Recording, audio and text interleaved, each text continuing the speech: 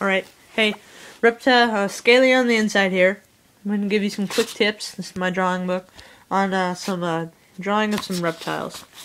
Here's some of my personal favorites. This is a reticulated python that I drew in defensive mode. Got the picture out of Snakes, a book by Chris Madison. And over here, also, this is Dumeril's ground boa that I got also out of the same book that I drew. Basically, you want to start by doing the basic form of the snake, just drawing the outlines, and then you want to draw scales, everything black and white at the moment, and then you're going to take like a tissue or even your own finger and spread out and smudge it. Creates really good shading, and then take a pencil and color in spots to create coloration. Personal favorite right there.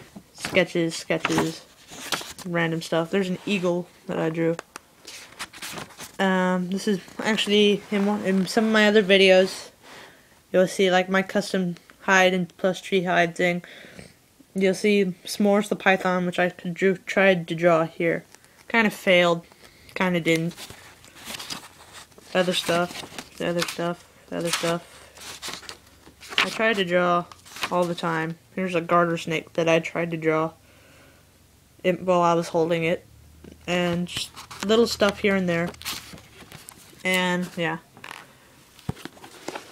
you just want the same thing. Like you want to do black and white, get all the detail in, and then you're gonna wanna smudge in shading and detail. It goes the same no matter what size the picture. Like as you can see, like with here, compared to the drawing book, it's a lot bigger no matter what size the page.